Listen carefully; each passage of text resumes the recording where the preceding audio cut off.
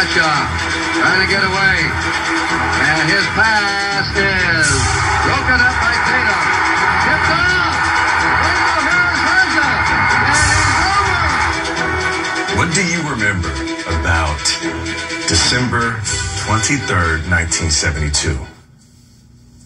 If you're talking about the Immaculate Reception. That's what I'm talking about. Okay, and what I remember of the Immaculate Reception, I remember nothing. What? Nothing, and it still blows my mind when I left the backfield until stiff-arming Jimmy Warren going into the end zone. My mind is a complete blank. So as a football player, I know exactly what you mean.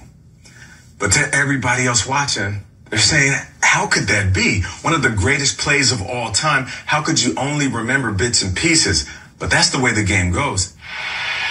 Out of nowhere came Franco Harris, riding a white stallion. And here you come, seemingly out of nowhere, scooping the ball off of the ground. Not off of the ground. Yeah, I was going to get to that. I seen he was going to catch me. I almost got him. All right? I need you to get serious. No laughing here. Did you catch that ball?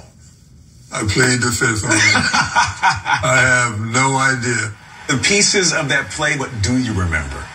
The last thing I remember Bradshaw throwing the ball and me saying to myself, go to the ball. It wasn't like a full-out sprint. It's just go to the ball. Things are happening around that ball. Yeah. Go to that ball.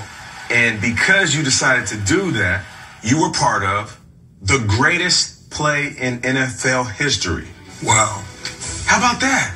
I mean, I still can't believe that, but it makes me feel so good because of what eventually happened during the rest of the 70s. And we look at one play, but we look at that decade is wild too. You know, I grew up in Pittsburgh, and so he's right. Before that play, the Steelers were the laughing joke of the National Football League.